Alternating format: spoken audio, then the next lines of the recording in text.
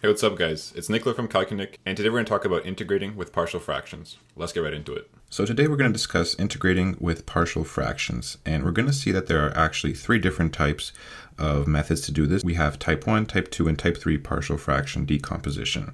We're going to start with the simplest, type 1, and I'll explain in a bit what linear factors and multiplicity equals to 1 means, but let's just get started with an example and learn as we go.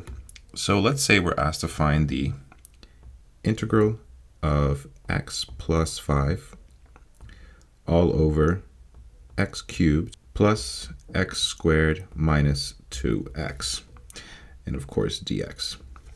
And before we really get into it, I just want to mention that we could only use partial fraction decomposition when the numerator here has a degree less than that of the denominator. So the greatest power of x is strictly less than the greatest power of x in the denominator.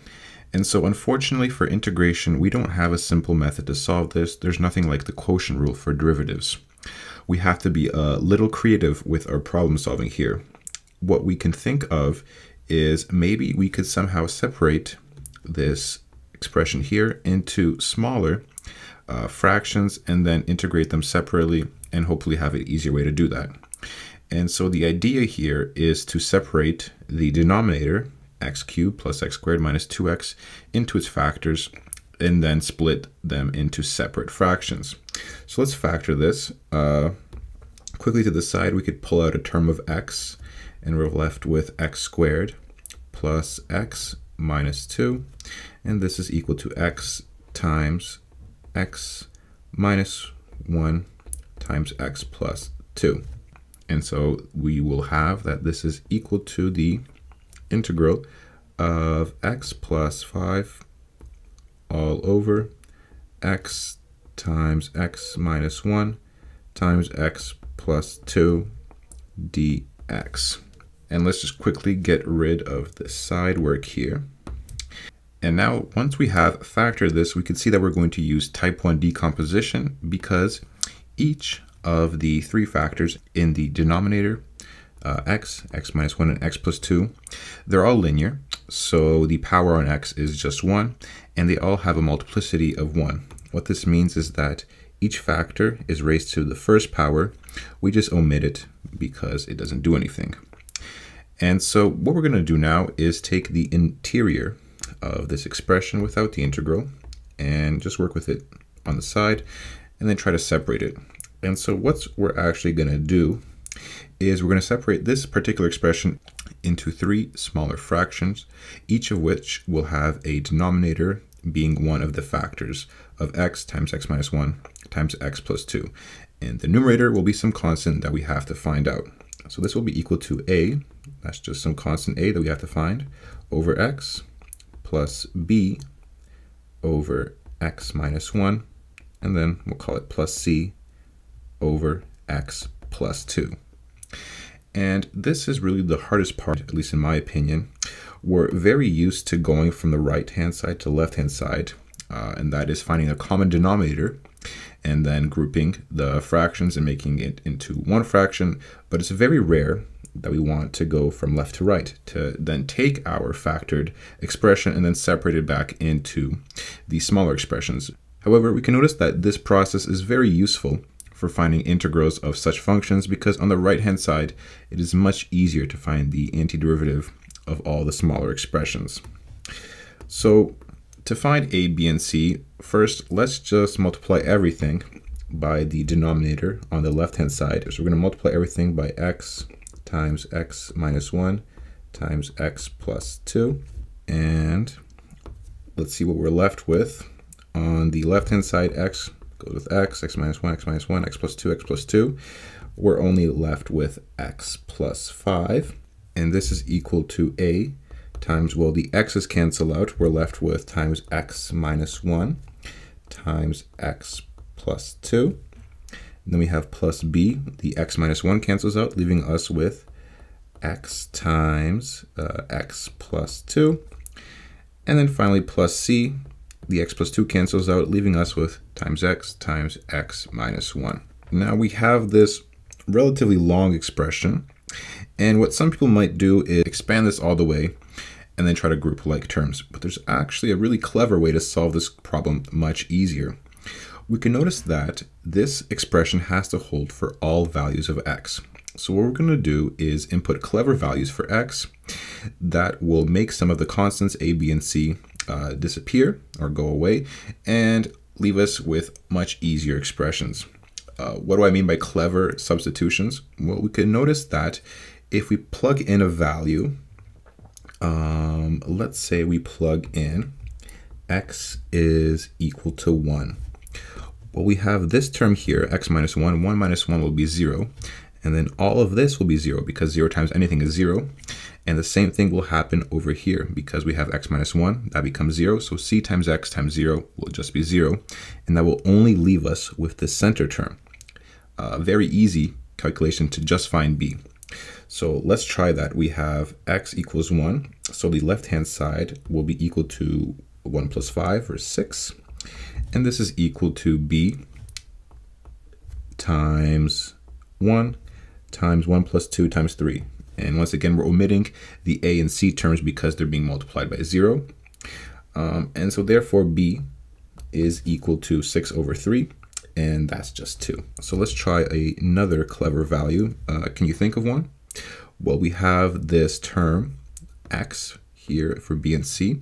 So let's plug in x equals 0, which will make those terms go away.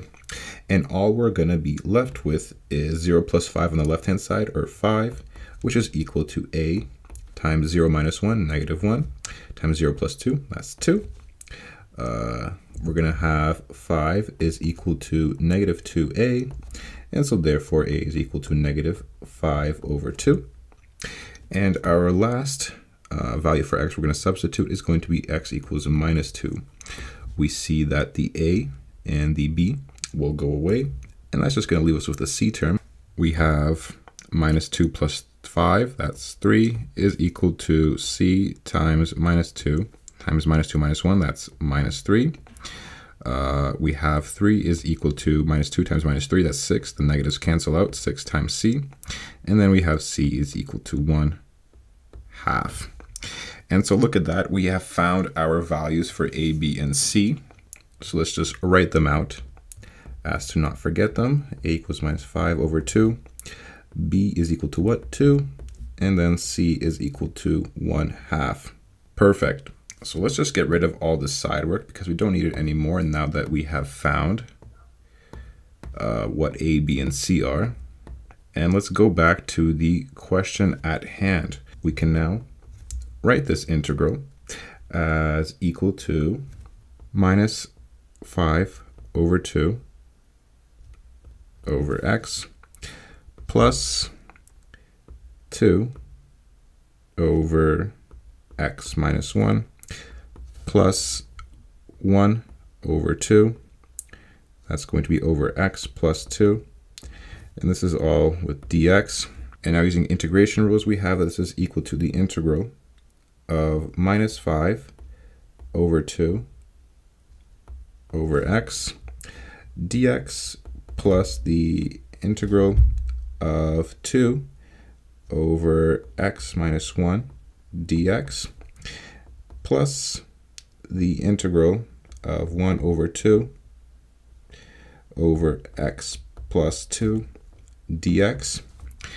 And then what we're going to do here is just quickly take out the constants in the numerator because we don't need them.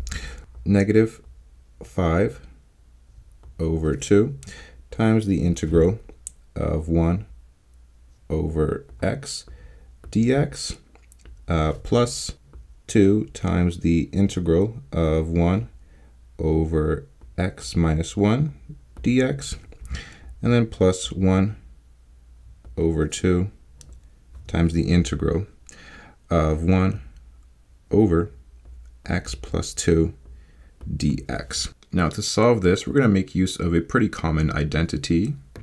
If you don't have it memorized, don't worry, I have it written down here at the bottom. It says that the integral of 1 over ax plus b dx is equal to 1 over a times ln of the absolute value of x plus b plus some constant c, because this is an indefinite integral. And this is easily verifiable if you take the derivative of the right-hand side, and you see you'll get just 1 over ax plus b. Now using this, we could write this as equal to, we have the constant out front, negative 5 over 2, times the integral of 1 over x dx. This becomes ln of the absolute value of x. Now we have plus 2 times the integral of 1 over x minus 1 dx. That's going to be equal to ln of the absolute value of x minus 1. Ln is just the natural logarithm, if you do not know. And then plus 1 over 2 times ln absolute value x plus 2.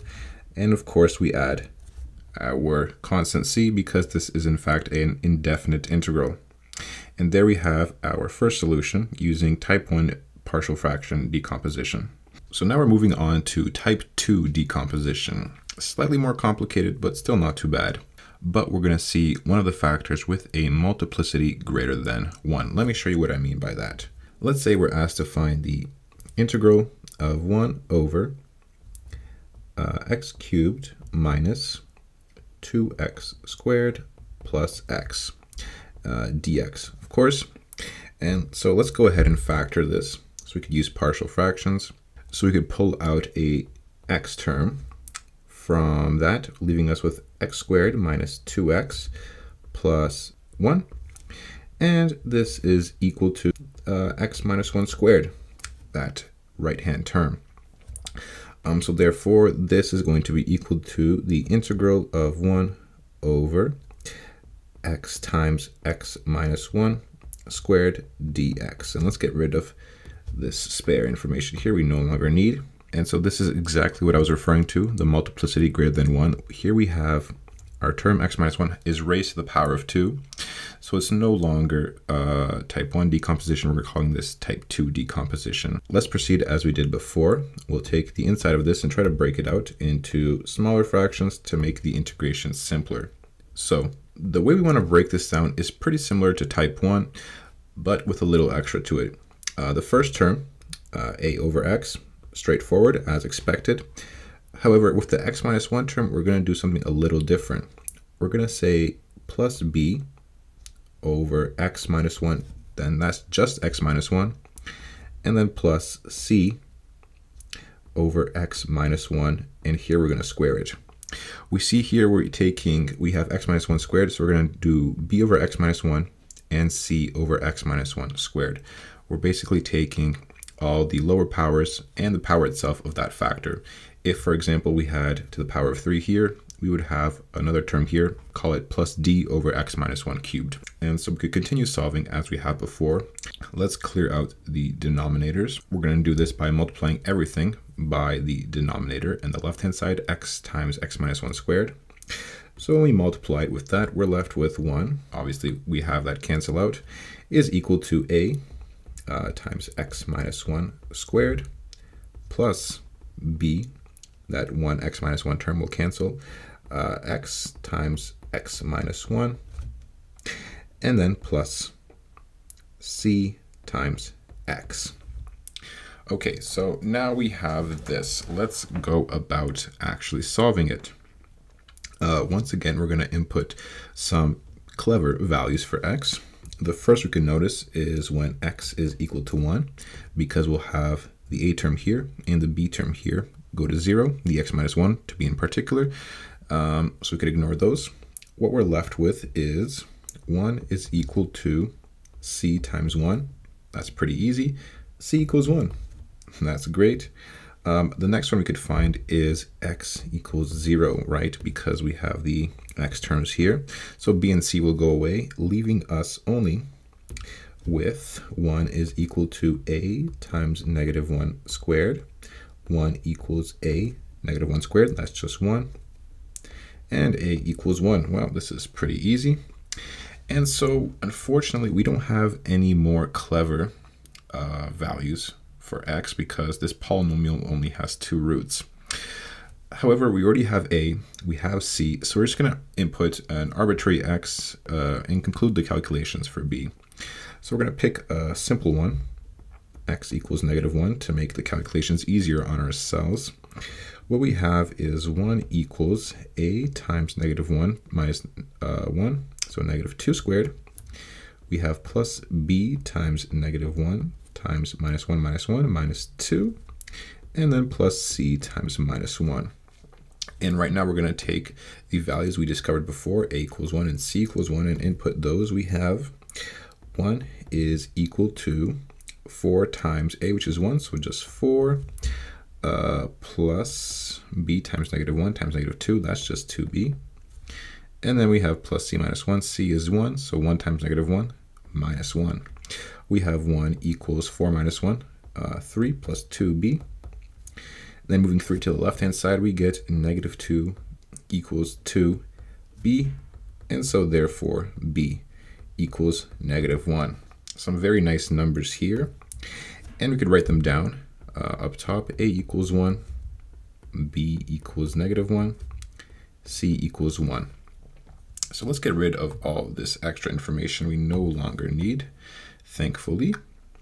And this could go away too. So we could rewrite this integral finally as we have the integral of 1 over x plus -1 over x minus 1 plus 1 over x minus 1 squared.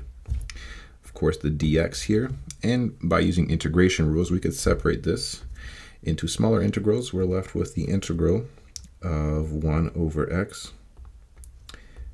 dx. We're going to have minus the integral of 1 over x minus 1 dx, and that's just by moving the constant -1 outside of the integral, and finally plus the integral of 1 over x minus 1 squared dx. And from here on, it's rather straightforward. The first integral, 1 over x, that's just equal to ln of the absolute value of x. We then have minus ln absolute value of x minus 1. That's also pretty straightforward. This last one is a bit harder. Let's just use u substitution to solve it. We'll say u is equal to x minus 1. So du is equal to the integral of this, the derivative of this, x minus 1. That's just 1 times dx. So du equals dx. That's pretty easy to see.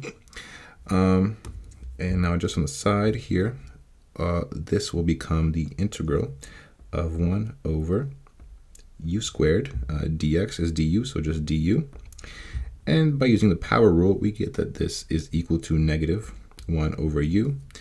And reverting the u substitution, we get -1 over x minus 1. And so that will be our final answer for that last integral. We're left with -1 over x minus 1. And of course, plus c, because this is an indefinite integral, leaving us with our final answer.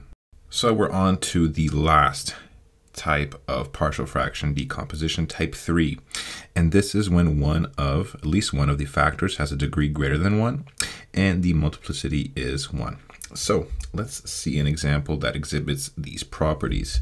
So let's say we're asked to find the integral of 1 over x cubed plus x dx. And this is pretty easy to factor out. We're left with the integral of 1 over x times x squared plus 1 dx. And so we see here we have our one nonlinear factor, x squared plus 1. This factor's degree is equal to 2 because of the x squared term. And so therefore we have to use type 3 decomposition. So let's see what this is actually going to turn out to equal. So we have this, and the start is similar to type 1. We have a over x. But for the x squared plus 1 term, we're not going to have b over that. We're going to have bx plus c for some constant b and c over x squared plus 1. And basically what we're doing is we're putting the numerator as a polynomial that has a degree 1 less than the denominator. In this case, we have a degree of 2, and so the numerator has a degree 1. If, for example, we had x cubed plus 1 in the denominator, we would have bx squared plus cx plus d in the numerator, a polynomial of degree 2. But this is the case for our problem right now, so let's work with it. Let's clear out the denominator by multiplying everything by x times x squared plus 1. So we're left with 1 is equal to, the x's cancel out, a times x squared plus 1. And then plus, we have bx plus c times what? Well, the x squared plus 1 cancels out. We're left with times x. So there's only one real root of the initial polynomial. That's when x equals 0. So let's try that substitution. We say x equals 0. In that case, we have this will all become 0. We're left with 1 equals a times x squared plus 1, or 0 squared plus 1. That's just 1. A times 1, so therefore a equals 1. That's pretty straightforward. And now, since we have no more real roots of the polynomial, what we're going to do is expand the equation here and then try some clever grouping and factorizing. So expanding, we're left with 1 equals, so first we have a times x squared and a times 1. So what we have is ax squared plus a, and with the other one we have bx times x and c times x. So we're left with plus bx squared plus cx. And we see here we have two terms of x squared, so we could group them. Bring out the common factor of x squared, we're left with a plus b x squared plus cx plus 1. And so see here that we have a term of x squared and a term of x here, but there's no x on the left-hand side of the equation. That must mean that the two coefficients of the terms with x must be both equal to 0. Otherwise, the equation wouldn't be equated, it wouldn't be valid. So what we're gonna have is a plus b equals 0, and also c equals 0. C equals 0, so that's done. And then we have a plus b equals 0. Recall that a equals 1. So therefore, 1 plus b equals 0, b equals negative 1. So let's write that up top. We have a equals 1, b equals negative 1, and c equals 0. Now we could clean up our spare work that we no longer need and finish writing this problem out. So now with the knowledge at hand, we know that the integral here is equivalent to 1 over x plus, we have negative 1x plus 0, so minus x over x squared plus 1 dx. By using integration rules, we could get that this is equal to the integral of 1 over x dx, and then minus, taking out the constant negative 1 term, the integral of x over x squared plus 1 dx. And so now the first integral is straightforward to solve. We've already done this before. It's equal to ln the absolute value of x. And then we have minus this here. For this, we're going to need to use some u substitution. So let's get right into that. We're going to say u is equal to x squared plus 1. So taking the derivative of both sides, we get du is equal to, what is that? We have 2x times dx, and so therefore by rearranging, dx is equal to du over 2x. Perfect. So continuing, using this information, we have the integral of, we'll keep the x over the denominator, which becomes just u, and dx is du over 2. So, over 2x, can't forget that. So the x's will cancel out. And if we bring the 1/2 term out into the front, we get this equal to 1/2 the integral of 1 over u du. We know this is equal to 1 over 2 times ln the absolute value of u. And by re-inputting the initial substitution for u, we have this is equal to 1/2 ln of x squared plus 1. We could omit the absolute value because x squared plus 1 is always positive. So that's nice. And we know the answer now. So therefore, the final answer, we have ln of absolute value of x minus 1 over 2 times ln of x squared plus 1.